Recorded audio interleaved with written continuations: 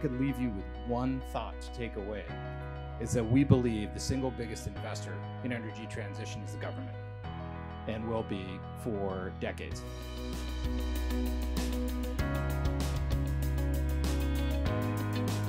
Good morning.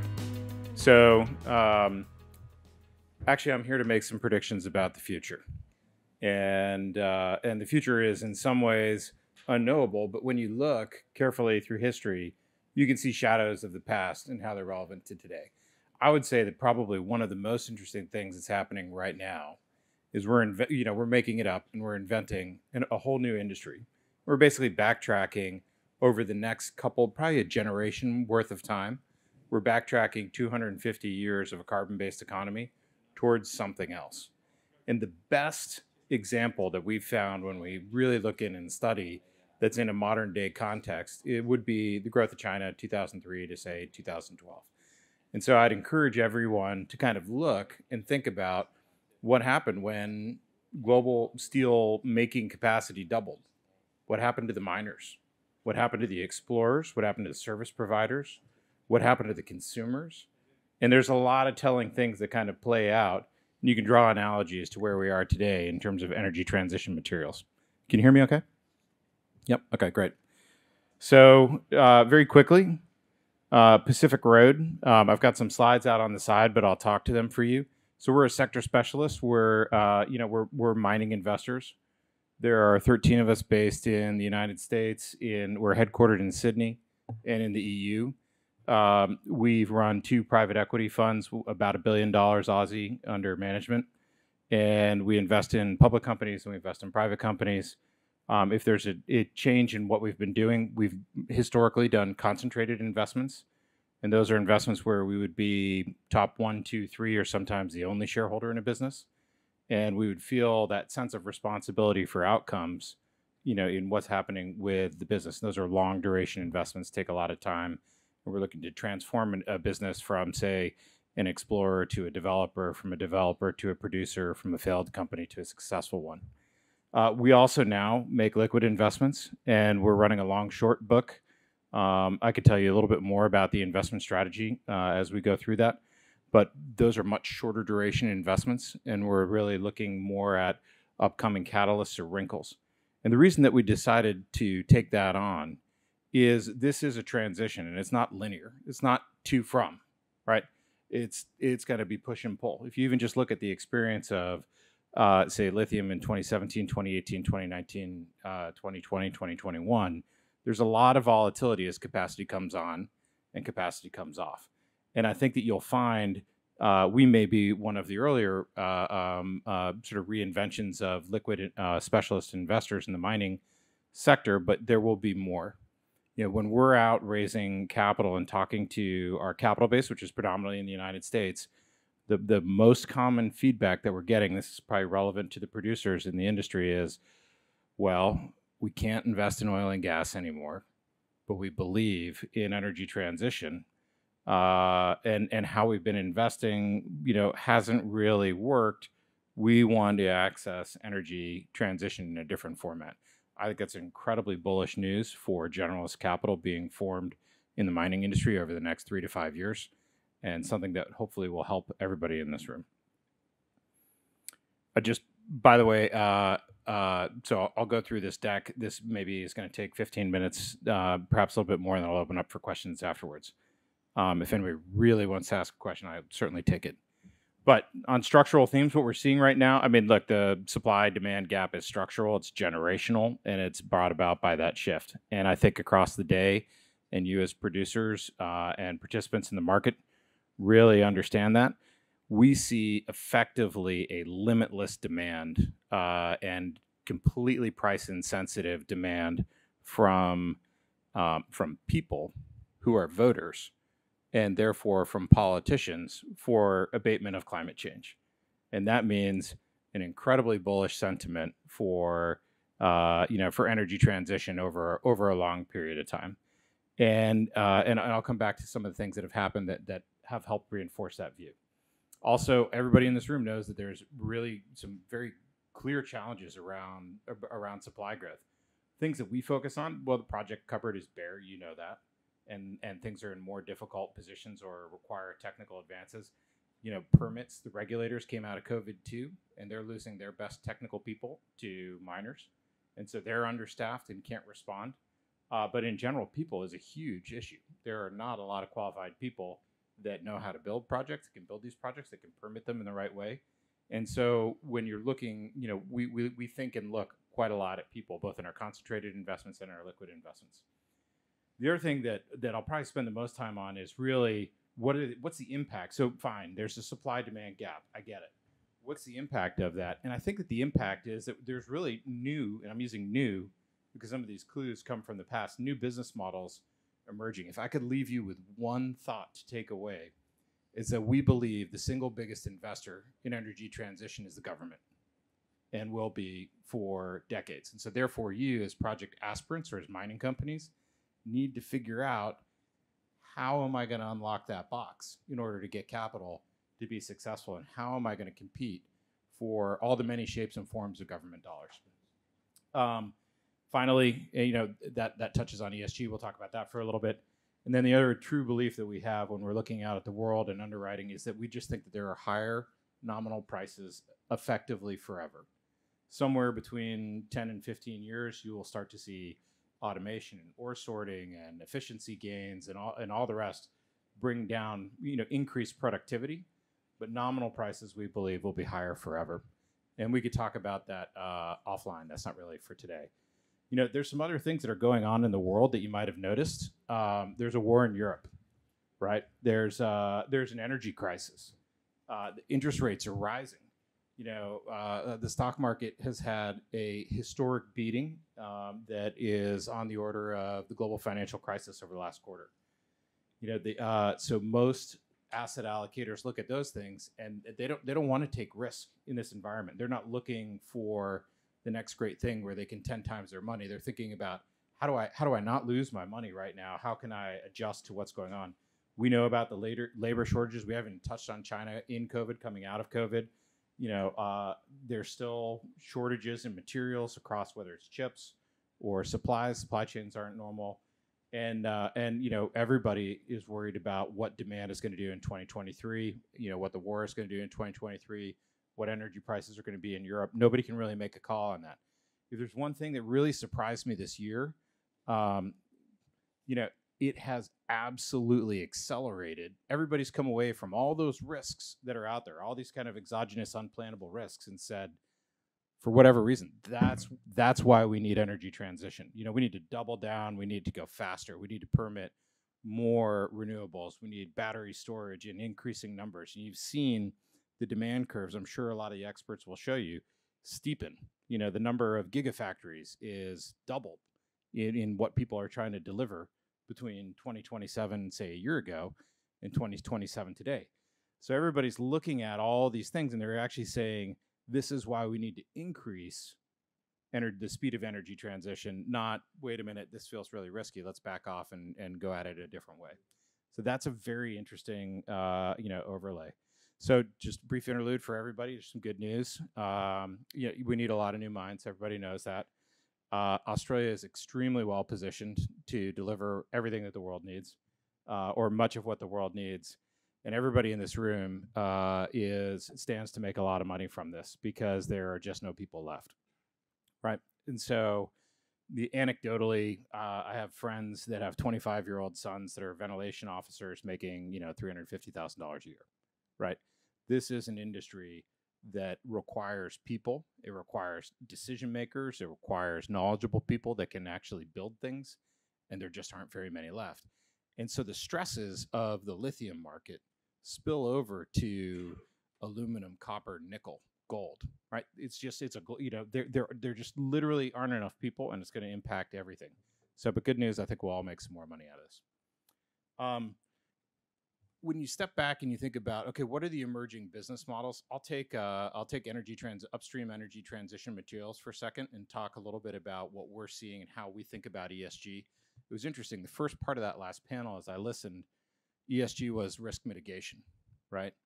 And then only at the end of that last panel did their viewpoints start to come around to where we see in our concentrated investments And in our liquid investments, what we're looking for is strategic positioning. And we're looking for companies that are actually providing value to their customers, right?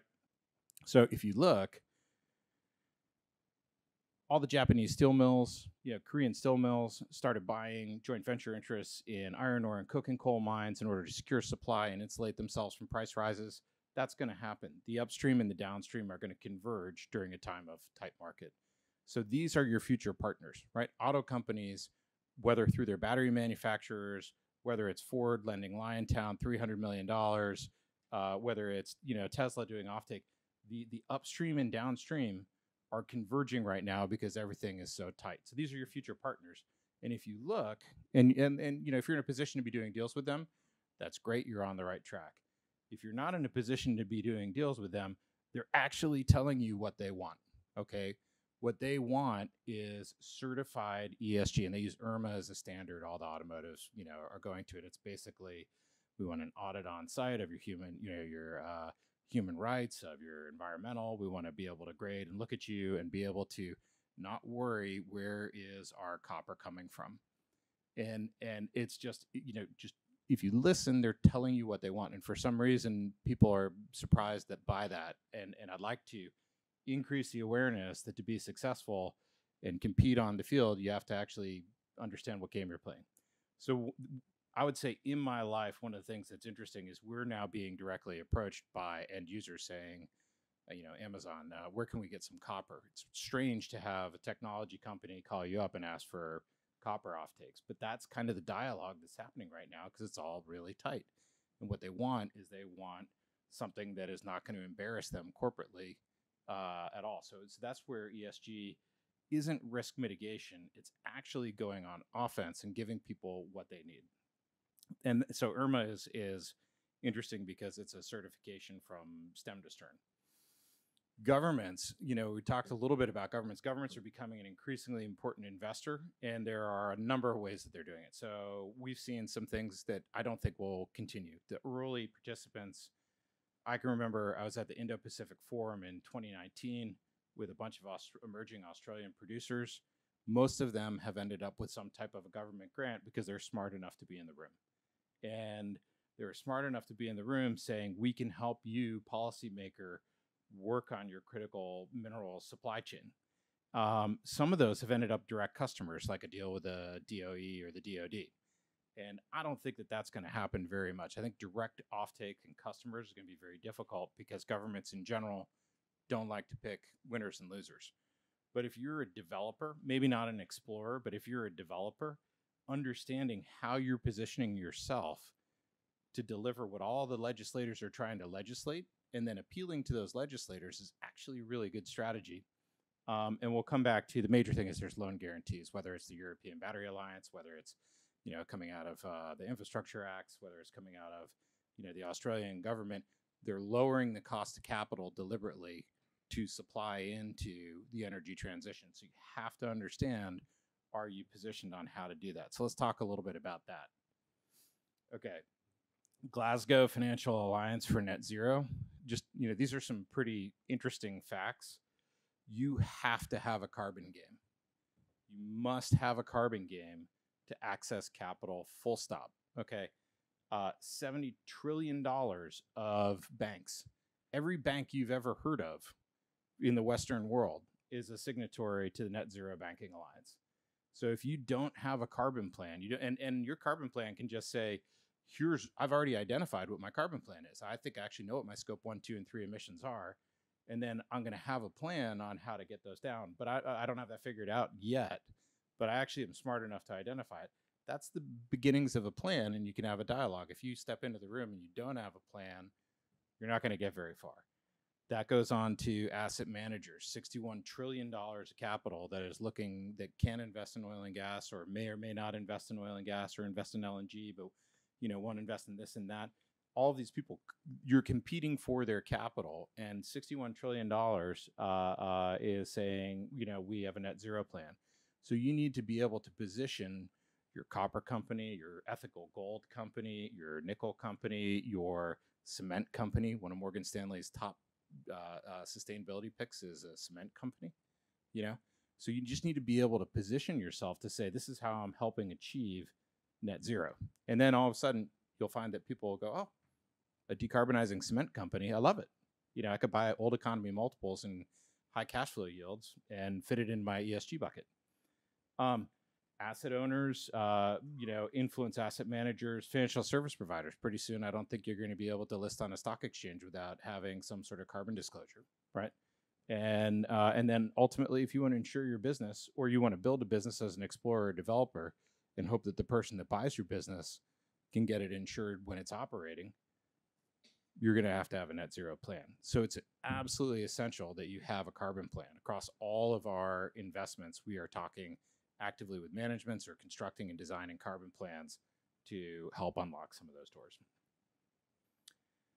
So this is a difficult slide to read, and I apologize, but what we do is every 6 or so months we go out and we kind of look and we say, how's ESG disclosure going? And so the dark green at the bottom, just to help you orient, on the left-hand side of the page is companies that are essentially explorers and developers, less than $250 million US market cap. And the bars are over time. On the right-hand side of the page are kind of developers, advanced developers and single asset companies. And this is ASX, TSX, New York, London, no China. And what the dark green stands for is they publish a standalone sustainability report. Light green means that on their front navigation, they actually say sustainability or ESG or community or, emissions or carbon or something. And they say, hey, we're in the game. Okay. This is important enough for us to be on the front page. Gray is it's somewhere hidden on the site, and red means you don't talk about it at all. And so over time, we go out and we sample, 600, 400 web pages at a time every quarter or every 6 months, and we're seeing how's that going. Okay, by the way, greater than $1 billion has gone from mid 80s to 98% publish a standalone sustainability report. So it's not even worth having a dark green bar. But just so you know, if you're a $1 billion company or you would like to be, publish a sustainability report. And so what I think is interesting about this is that over time, you're seeing increased adoption from the mid-tier, and you're seeing still pretty weak response from aspiring companies that are trying to sell rocks rather than sell solutions for a decarbonizing world or a world in transition of energy. It doesn't take that much. From experience, we have a company that has no revenue. We have multiple companies that have no revenue and are publishing sustainability reports. And what they really are, and they're GRI standard, and yeah, it takes a little bit of time, but then what you find is that the conversations you're having with management, the conversations you're having with traditional owners, the conversation you're having with government, and particularly with financial partners, would-be acquirers, would-be customers, suddenly it's very different when you show up and you have that kind of tool in your toolkit. And so again, I would just encourage, if you want to be a part of of this sort of competition, that's one of the tools that you need, and people like us are paying attention to that. Finally, there's one other thing that is fascinating. We're doing this in our own companies, but if you're not watching this happen, natural capital value and biodiversity, effectively nature positive mining companies, are on the table right now. In the last quarter, both Teck and BHP came out with their own version of how they're going to be nature positive. And so what that means is, if you step back, you go nature positive mining company, what that actually means is Teck and BHP are trying to signal to investors, to lenders, to their government and stakeholders. They're saying, we're actually going to give back out of all of the profits that we're making here in a way that is tangible and measurable, and you can track us. And so that is more than just saying we're reducing our carbon and helping our customers reduce theirs. It's saying we're actually going to take on a whole nother level of obligation around stewardship. So I think that even though these, and there may be more, and I'm sorry if your company is a nature positive company and we're not on this slide, but this is something that I think will accelerate over the next 3 to 5 years. And you're seeing a lot of triple bottom line accounting rules and things on the SEC that are happening, and I think you should expect to see more and more emphasis on nature positive mining companies. So when you draw it back from our standpoint, when we are looking to make liquid investments or concentrated investments, we are thinking about, can we use ESG to drive outcomes, positive outcomes? Can we enroll customers and suppliers and governments and access government funding and grants through how we're positioning the value of our product to society and to their customers? And then we have one company in particular that we're working on that is, it's a coking coal project, and the only way for us to get there is to also embrace nature positive. And so we're leaning into that and finding that that's actually, something that's working for us as well. So it's a, I guess I didn't really talk about the geopolitics in the headline. I'm happy to cover that. We think about that a lot, but in general, what I really see is it's not something that's going away in terms of ESG. It's a very potent weapon. And I think you should be thinking about it on an offensive, look at me, attract me to my project, because you're competing against people that are doing that right now. So I'll take questions if there are any. Over there. Hi, Kingsley Jones, Jevons Global. Excellent talk. Thanks so much for that, because I really enjoy that aspect of your talk about changing our mindset. And so my question really relates, I think, to that nature positive thing, which I think is really interesting. And just to kick off, if you look at direct extraction for lithium with ion exchange, obviously there's some teething troubles there, but that would be an example of a technology, if more widely applied, could be used for environmental cleanup in obvious ways. So just talk to us a little bit about what you're seeing. You mentioned coking coal. I'm not sure what the connection was with nature positive, but how are you seeing thinking change as to what a mining company actually does, given that it's extractive technology, and Sure. not only problems are recycling, other things? Yeah, so I agree with you on direct extraction, and what you'll find is that one of the other things out there is tailings. I think we'll see a tailings tax in the next 5 years around tailings intensity, just because of what the Church of England and their group of investors are doing, and some of the repeat accidents. So that's kind of a negative causality, negative cost, negative tax burden that's out there, and there may be insurance products that get developed around that. But when you step back, for example, we have a long-standing investment in an exploration project, and we locked down a land purchase that had to do with bought a lot of land from timber company. Okay. And then we went out and we did all of our permitting data. And actually everybody around here does cumulative effects around all of their permits, right? So you're collecting local and regional data. And what's interesting is that once you have local and regional data, you can actually step back and say, how are these different parts of the biosphere interacting with each other? And so you can look and say, how, originally the question, we came at it from a very blasé, I suppose, approach, because we were saying, hey, an acre is not an acre, or a hectare is not a hectare. This seems like particularly, diverse and interesting hectare, and that seems like a wasteland. And so if we get forced into an offset, 3-to-1, 5-to-1, 7-to-1, I'd like to understand what's the value of this hectare versus that hectare. So we engaged our permit consultant. We handed them all of our permit data. We had, flora, fauna, wildlife, water, all of the rest. And then right now we're coming up with plans on, can we increase wetlands, and what would that do for biodiversity and wildlife corridors, and what kind of system effects does that approve? And we're a couple years away from somebody saying that's worth $23, but that's coming. Somebody will say the land that surround, and it's amazing, the biodiversity of the land can come in some of the most unlikely places, right next to a refinery or a median strip, and so but with your permit data as a project, you have access to data that is incredibly powerful for people that are trying to think about what is the the biodiversity angle, what is the nature positive angle. And ultimately, I think what you'll see is people like Tech and BHP thinking about that when they think about, do I want to co-invest, or do I want to acquire you? And so you can unlock a tremendous amount of value by using data that you already have in a new way. Does that answer your question? Okay. Any other questions?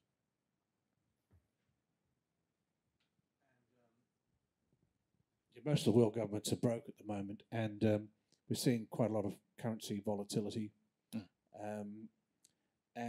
Certainly interest rates, which had sort of a 40-year bear market and bull market for bonds, that certainly seems to be over. And so we're going to see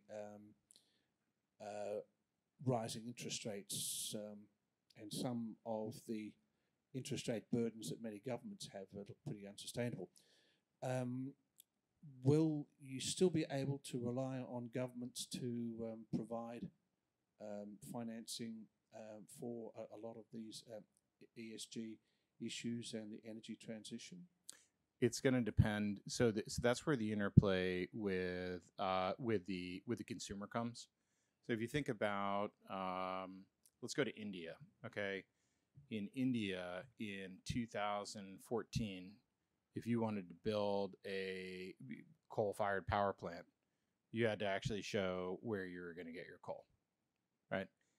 If you wanted to build a gas plant, you had to show where your LNG cargoes were coming from, because the government was tired of supporting developers that could build plants. Very easy to build plants, as you know, instead of mines and sources of supply. But people were building sources of use without sources of supply. And so then to unlock, whether it's government or bank financing, you're having to show the full sweep. And I think we're a hair's breadth away from that, because if you think about all of the gigafactories competing for scarce molecules, it doesn't matter, for a period of time, it really won't matter what your formulation is, whether it's LFP or, NCM, 511 or 832 or whatever. People are going to be competing for scarce molecules. And so, there are a number of, say, battery manufacturers and gigafactories that will fail to fill. Capacity utilization will be low. And that means that the financing, government, usually what happens is, for example, we financed a project with Hermes. The German government provided a loan guarantee, but we actually had to go to Credit Agricole to get the loan. So a commercial bank makes the loan and gets the loan guarantee from the German government. That's kind of how it works. So the German government may still underwrite VW's, retooling of their factory or purchase of XYZ, but ultimately you're seeing a project finance thought that's going to go all the way down to supply. So it's a very interesting market. In terms of governments going broke, that's part of the reason that we believe that just higher prices forever. And we don't think that austerity works.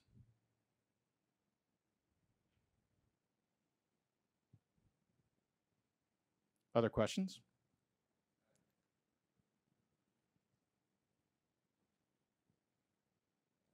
Thanks, Matt, for an excellent talk. Followed most of it just from that last thing you just said. Higher prices for many years to come. Could you just provide a bit more color on what you mean by higher nominal prices in particular for many years to come? Yeah. So let's come out. This is probably a little bit more, we could share some data offline, but if you think about, for example, go back to the China steel example. What happened from 2003 to about 2007 is raw steelmaking capacity expanded incredibly quickly. And the supply-demand curve was perfectly balanced. And everybody said, oh, it's in perfect balance. But actually what happened was capacity utilization fell dramatically, right? Because every molecule of coke and coal and iron ore was absorbed into this capacity. Does that make sense? Okay. And the other thing that happened during that time is for about 25 years, the cost of hot rolled coil, the steel, was about 30% to 35% of that was iron ore and coke and coal. And then as people competed for those molecules to fill their plants that they just built, what happened was the cost of the inputs went to 67% of the cost of steel. And we're in that paradigm right now. There's flush with capacity. Everybody wants to, realize their goals. Everybody wants to build capacity. There aren't enough molecules and they're all competing. And so then eventually, it was really, I mean, we were all there, we were all in the industry, but like 9, 10, 11, 12, even 13 capacity was coming on, M&A booms, top of the market, all of the rest. And what happened was prices crashed, but then came back in iron ore, for example. And today they still sort of sit at 100, right? So the overcapacity was absorbed. But then the ultimate beneficiaries went from being the producers of raw materials ultimately to consumers, and the price curves went up. You said earlier that grades are declining and it's expensive to bring on new production. Now, I think if you step back and you think about how few people there are to execute to build things right now, we're going to build a lot of things as an industry really sloppily, right? Because there's no other. If we were building it fast, it's just going to be over budget, under plan, and then it's going to work itself out. And so the way that we think about higher prices forever is, in order to create that incentive price to adjust to such wrenching change, by the way, it tremendously benefits somebody that is producing today and has a long-lived asset. But you're just going to have higher price decks forever. Similarly, cost of energy is up, cost of labor is up. It's very hard to take a $150,000 guy and pay him 120, without serious wrenching change. And so the easier thing is you're deflating a little bit of that away. And so that's the view on higher prices for, forever.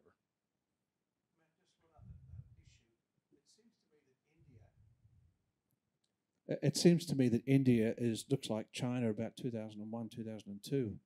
It just seems to be coming on very, very strongly, and in the last couple of years, that could be a really big pressure point for supply.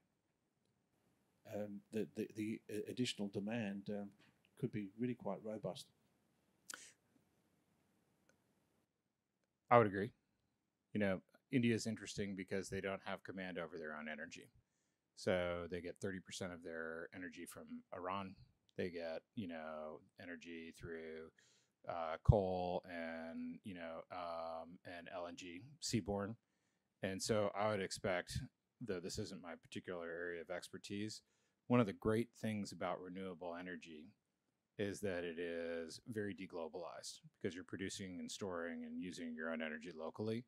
That's some of the push. That's some of why I believe people saw Nord Stream 1 and 2 in Russia and said, actually, we need more, not just from carbon abatement, but also from a self-sufficiency. We just need a more self-sufficient Europe. And that's why we need to lean into renewables. We need to do it right now. And so I would expect India to be doing the same from a geopolitical side. Okay. Happy to talk offline. Thanks so much for listening.